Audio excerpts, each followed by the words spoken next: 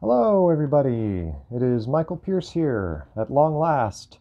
Took a little longer than I'd hoped to make my next video, but that's okay. I've been busy with graduate school. It's going really well. I'm happy about that. Today, as the title of the video suggests, I am talking about two common criticisms of the MBTI. And I have a script here that I will be looking at, which I actually wrote this script about a month ago. And before I came out here, I guess more than a month ago, before I came out here, and I had wanted to make it more attacking a number of criticisms of the MBTI, but I realized to do that properly, I'd need to do more research, particularly on the accusations on the validity, because I'm just not up to date enough on that, and I didn't want to say anything stupid if I could help it. So it sat around for a bit, but I've decided, you know what, these first two common criticisms, I'd like to get this script out because I feel like it's a good one. So I'm just going to read it to you and maybe make a few comments along the way. Just so you know, the two criticisms I'll be dealing with are, first of all, the ad hominem against Myers and Briggs' lack of official credentials, and also the accusation of the Forer effect. So I just wanted to give some thoughts on this matter. So here we go. So the first criticism is Myers and Briggs credentials. So this is a strangely common criticism. I say it's strangely common because despite how often I have heard this come up, it's a blatant ad hominem, and it is irrelevant to the question of the MBTI's validity. The only way to determine the test's validity is to study the test, not the people who made it. Bringing up their credentials before examining the instrument serves no purpose other than to, as it were, poison the well. We might as well bring up Erwin Schrödinger's sexual misconduct or Heisenberg's Nazism when discussing the validity of their theories. Unpleasant as these historical facts are in a discussion of quantum physics, they would only serve as a distraction. It's an elementary fallacy, and frankly, people ought to know better. I don't know why it keeps coming up. Well, I have theories on why it comes up, but we'll get to that in a moment. Now, what makes the ad hominem even stranger is the fact that it just as well could be a compliment. In other words, oh, look how far Myers and Briggs got without all of the privileges of a formal education. Why are they not celebrated as the underdogs they were? Many of the greatest scientific advancements were made not by tenured professors, but by outsiders. Michael Faraday, one of my heroes actually, single-handedly laid the basis for all modern understanding of electromagnetism and invented the first electric motor, which literally revolutionized the world. And yet, aside from his own reading, Faraday's only scientific education consisted in a dozen lectures on natural philosophy, science at the time, and 4 lectures on chemistry around 1812. Furthermore, he had next to no knowledge of mathematics. I think he knew some algebra, and that's what he knew. His ideas had to be translated into mathematics by later scientists, most notably J.C. Maxwell. So that's Faraday. Why couldn't Myers and Briggs do the same for empirical personality theory? Their lack of formal education is not grounds for dismissing them. We all know this, or I thought we all knew this. But even if we let the ad hominem by, if we accept it, it still runs us into problems. For one, where exactly were Myers and Briggs supposed to get this education in psychology that would satisfy their critics? Psychology was still in its infancy at the time. Myers and Briggs were technically contemporaries of Jung. Jung didn't die till the 1950s, and they were starting to work in the 1930s and 1940s. So who exactly would you trust them to learn from in America so that they might meet your modern standards? And even granting, because I don't know for sure, but even granting that a sufficiently empirical psychology that was entirely free from other poppycock or things that crop up when you're first beginning something, even granting that was there and was indeed being taught in America at the time, do you really think that they would admit in the 1930s, 1940s to married women to study it formally? Would you rather that Briggs and Myers have stayed in the kitchen and let the men make the MBTI? And yes, I am going to get into this because I cannot help. This is going to get me into trouble, but I'm going to say it anyway because I'm actually really bugged by this. I cannot help but taste, and it's not intentional. I know it's not intentional, but it's implied, and I hear it when people say it, that this ad hominem against Briggs and Myers has this misogynistic flavor to it. There's this sense that Briggs and Myers were these presumptuous housewives. They were naive to the hard facts of the manly sciences, and they were peddling this soft-hearted new age nonsense that just makes everybody feel good instead of knowing their place and letting the educated hard men run the show. I'm sure people will resent these accusations and accuse me of hypocrisy, and that's fair enough. But if that imagery is not the intended connotation, then pray tell what is? By mentioning their lack of formal training, do critics mean to imply the historical truth that in lieu of formal education and given occasions of prejudice against them for their sex, these two women labored for years researching the subject on their own initiative alone while being married and raising a family at the same time? That Isabel Myers in particular spent decades developing the MBTI, testing, gathering data, making adjustments, refining definitions and questions, cooperating with schools and universities, often having to hound them or track down the administrators in order to get a hold of the data that she needed in order to make it a legitimate empirical test, right? In order to test it and make sure that it actually worked and solved some of these problems to the best of her ability at the time.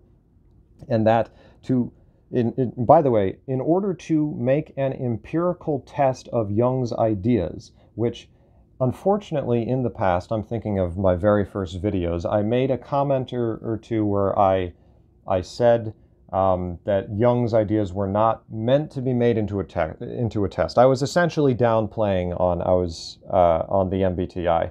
I was talking down a bit on the MBTI, and that attitude has definitely changed. While I do feel that people who only learn MBTI are getting a very simplified nature of what the type descriptions mean, nevertheless, I think it has not been properly recognized by people how incredible the achievement is. That they really did, it has flaws for sure, but they made an empirical test from Jung's ideas, from Carl Jung, who is this highly philosophical mind, very intentionally ambiguous at certain points, and yet they still operationalized his ideas and were the first to do so and to think that you could do that, and thereby made it so that you could get the ideas to people without them having to learn Jung and get an actual effect. It's incredible.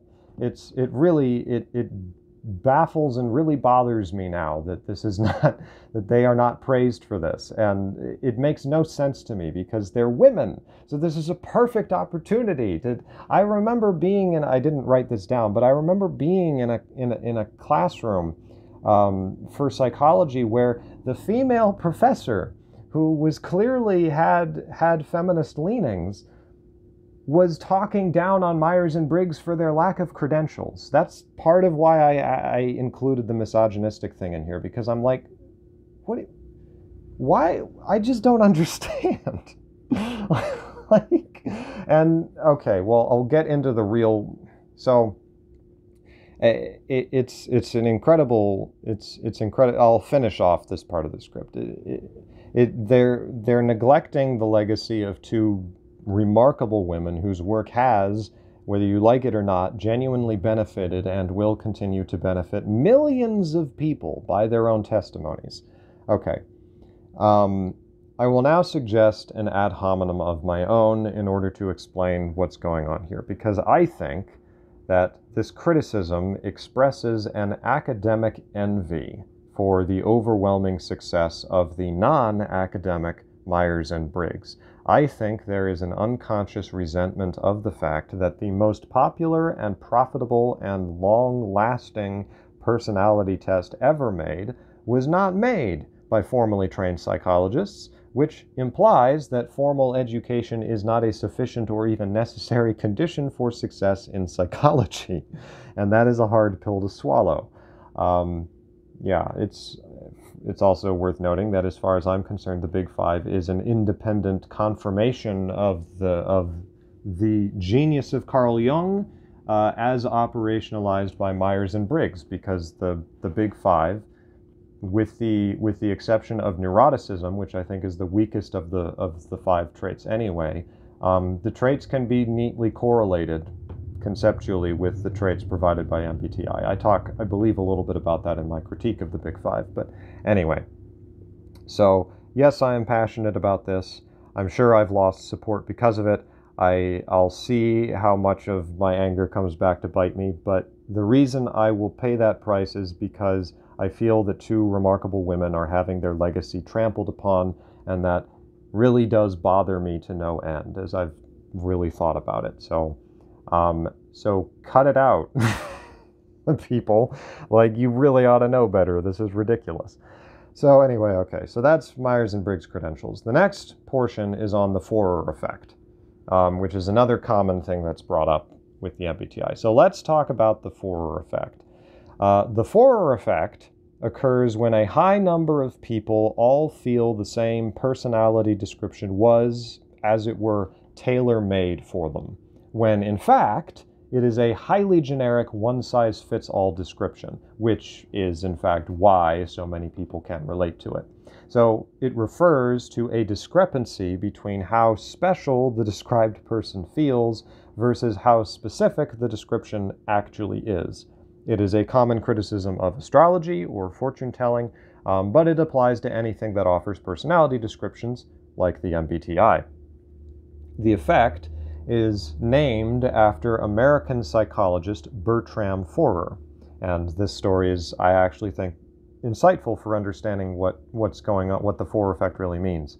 In 1948, Forer administered a personality test to his 39 students. Afterwards, Forer gave each student a bullet point list of personality characteristics supposedly based on their answers to the test. This, however, was not true. Forer, in fact, gave each student the exact same list, which he copied from, as he describes it in the paper, where he wrote this up, a newsstand astrology book. Right? So it included statements like, and I quote, "You have a great need for other people to like and admire you. You have a tendency to be critical of yourself, and you have found it unwise to be frank in revealing yourself to others." Those are a few of the things on the list. The students were then asked to rate the accuracy of each bullet point. The overwhelming majority of the students believed the test to be highly accurate. Forer concludes that people have a tendency to be overly impressed by vague statements and to endow the diagnostician with an unwarrantedly high degree of insight. Sorry, that was a direct quotation beginning with "tendency to be overly impressed by vague statements," and then unquote at the end. That is directly quoting Forer from his paper, which I'll link to in the description below. All right, so that's the origin of the Forer effect. So first of all, the Forer effect cannot serve as a critique of a test itself, or of a test's underlying theory, or even of a test's conclusions, but only of one, the writing style of its personality descriptions, in correlation with two, what Forer calls the test subject's gullibility for those descriptions. In fact, concerning the writer, sorry, you can look at the article yourself and see what I'm talking about, but concerning the writing style of personality descriptions, Forer wrote, quote, Personality evaluations can be, and often are, couched in such general terms that they are meaningless in terms of denotability in behavior." Unquote. While I have always tried to distinguish behavioristic descriptions from cognitive descriptions, I do still agree with the spirit of what he's saying.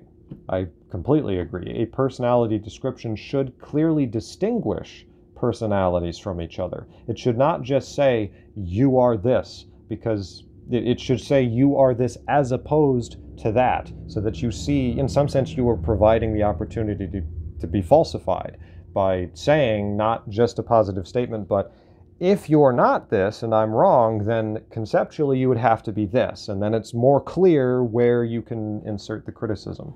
And it just makes it much more clear what you're even saying to the person. So I've tried to do that. I'm happy to report that, at least as my descriptions go, I think I am usually in the clear as far as Forer is concerned. And I also believe that the MBTI has done everything it can to remain in the clear as well. The critics of the MBTI, of course, do not agree with this. And that is where the problem lies. The Forer effect does not provide a set standard for what counts as overly general in a personality description. How general is too general? Between describing everyone and describing no one, where is the sweet spot of meaningfulness versus that of the Forer effect? This is not provided by the Forer effect, and that's because it never can be provided. Pardon me, I misread a part of the thing. I wish I could edit this, but I'm too lazy to. This is never provided, and it is never provided because it likely can't be provided. What are we supposed to do? Make a list of words deemed overgeneral that cannot be used in a description, dictate a ratio of complementary to pejorative descriptors? Who decides what counts as overly general or overly complementary? By what objective standard would this or could this be decided? The great irony of the Forer effect is that, in some sense, it suffers from the Forer effect. It is so general that it could be used feasibly to describe almost every personality description, and this is precisely because, as I said before, it offers no counterexamples of what a sufficiently specific personality description should look like, nor any standards that can be followed to ensure one's description is in fact in the clear. One just sort of has to feel that it's specific enough and doesn't feel like astrology. Does this feel like it's overly general and vague? Frankly, the Forer effect functions, I'm not saying it is, but the way that people use it, it's really just an insult. It's not a serious critique, because a critique opens up a way for you to fix the problem. It is especially handy as an insult because the accused is provided no way to absolve themselves. They cannot appeal to their client's satisfaction because that is precisely what is under suspicion. But what else can they do? Appeal to their client's dissatisfaction? Say, hey, this is an accurate test because I just pissed off everybody and they didn't think it was true. Well, they're just in denial because I'm the psychologist. So the Forer effect does not offer any new measure of success. It only tears down the measure we already have, which is really what the clients say about it. Do the clients think that it's accurate? It thus leaves its victims without any means of redemption, and when someone gives criticism without clear advice on how to change, this indicates that the real goal is not the improvement of the thing criticized, but its destruction. The Forer effect conceals a desire to get rid of personality descriptions altogether. Otherwise, it would provide clearer means for a given personality test to improve itself. But this is never offered. The critics who invoke the Forer effect, I believe, just want the test to die. In regards to the satisfied clients, by the way, the Forer effect is equally insulting. The key word, which has always accompanied the Forer effect from the very beginning, by the way, is gullible. Anyone who feels they got something out of a test description is called gullible. Forer's original paper, as I've sort of alluded to, is subtitled A Classroom Demonstration of Gullibility. The question is, in what way are they gullible? For the Forer effect presupposes right? It presupposes the accuracy of the personality description. Otherwise, it could not be described as universally valid or overly general, to use Forer's phrases. The gullibility of the test takers is not towards the accuracy of the descriptions. We're presupposing that they're accurate. It's rather towards how tailor-made they seem to them. In other words, the client thinks they are more special than they really are. But this is hardly a mark against the test itself. After all, the whole point of personality tests is to show how similar we are, not to the entire population, but to a large subset of it.